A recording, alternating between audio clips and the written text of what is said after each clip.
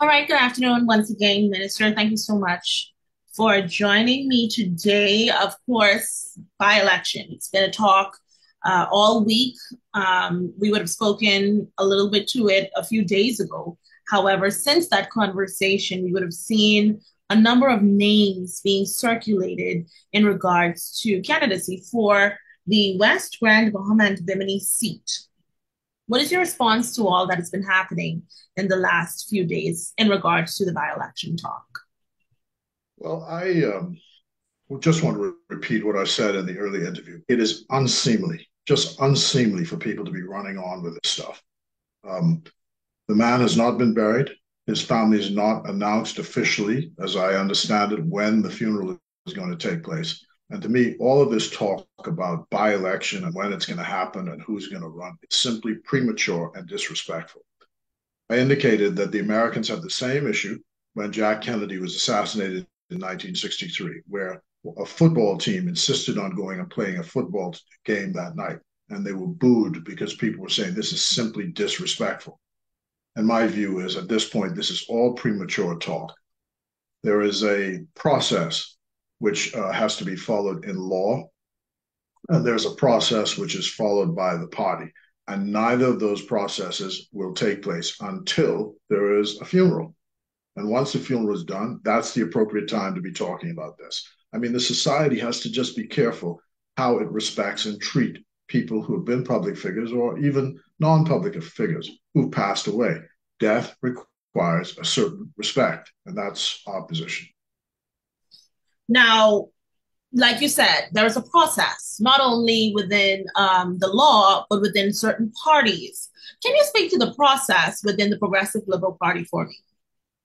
No, I don't want to speak about any process. All I know is that there's a funeral which has to take place. When that is done, then we can start talking about what transpires. And all this stuff that you see in the public domain about this name, the next name, and who is going to do what, all of that is simply disrespectful, premature, and not something which the party should be engaging in this at this point in time. That's my feeling. That's the general feeling of our party members.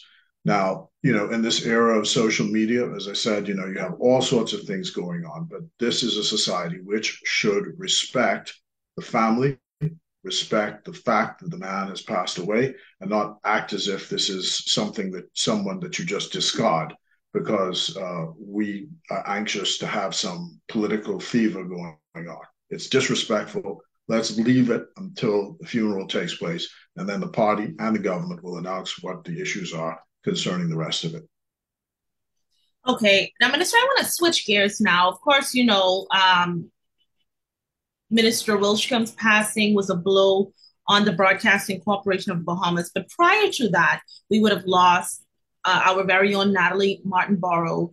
Do you have anything to say on her passing? Well, look, she's just a fine individual.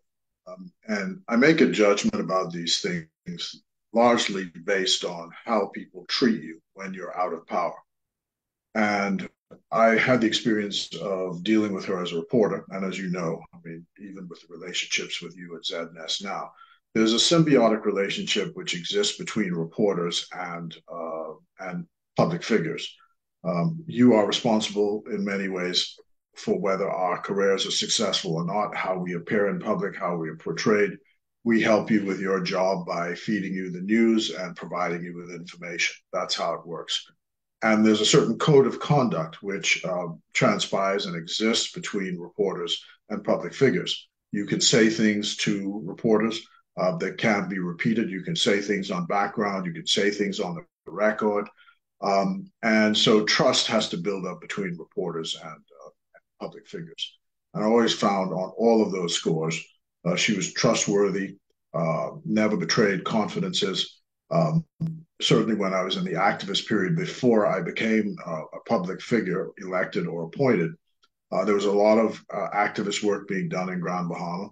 And you could always rely on calling her, and she would show up and report faithfully what was said. And I always appreciated that. And I was really struck. I mean, she's a young woman. I'm really struck by her passing. And I issued a statement to all colleagues saying that this is a really sad occasion. I to extend condolences to the ZNS family and to her own Okay, any final words, Minister? family. Once again, I just want to extend condolences to the Wilchcombe family, to Natalie's family, and to people at Grand Bahama again for the support which they give the Progressive Liberal Party, and in due course, a person who is fit and proper, I promise you, will be provided as a nominee for the Progressive Liberal Party whenever the by-election is called. Thank you so much, sir. You have a good afternoon. Welcome.